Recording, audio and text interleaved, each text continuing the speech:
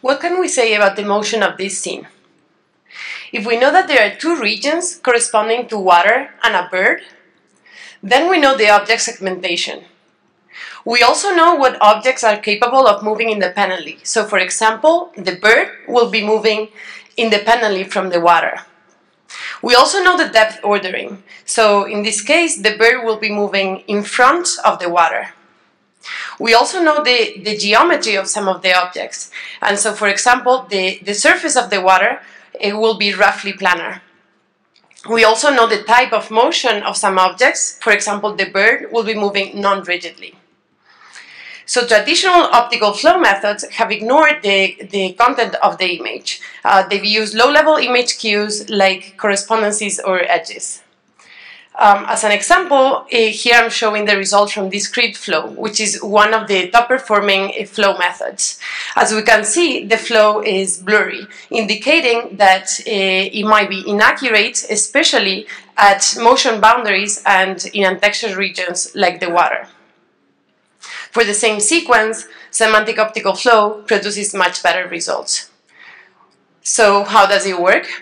We start from a semantic segmentation of the scene, and we divide it into three categories according to its motion. These are stuff, planes, and things. Planes are regions that are roughly planar, like the roads, sky, water, and we model these with a homography. Stuff are regions that are unknown or that have very complex shape and therefore very complex motion. We model these with piecewise smooth flow. Things are objects that move independently, like cars or people. Around these regions, we expect occlusions and we expect two segments with two dominant motions. We model these with a two-layer model and we call them localized layers.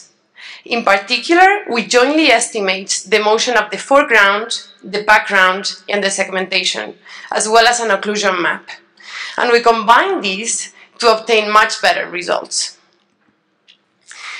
We show experiments on Kitty 2015 where we obtained the top performing numbers of all monocular methods.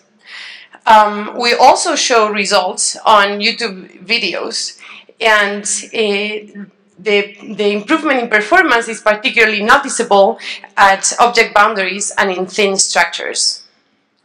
Here are some more examples. And we have put code and data online.